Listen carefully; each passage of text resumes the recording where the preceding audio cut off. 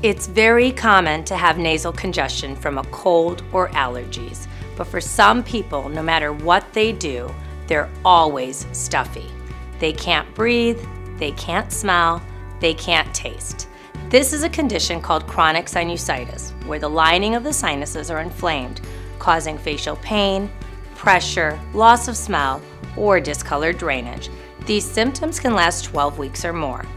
In about 3% of Americans, including many who suffer from asthma, that inflammation is accompanied by nasal polyps. This is where the lining of the nose is full of clusters of fluid-filled sacs. It looks like peeled grapes and makes it hard to breathe. Fortunately, there are a number of effective treatments. This includes medications, sinus surgery, or a new class of biologics that can actually melt the polyps away. After treatment, patients will often tell me that they didn't know what it was like to breathe normally.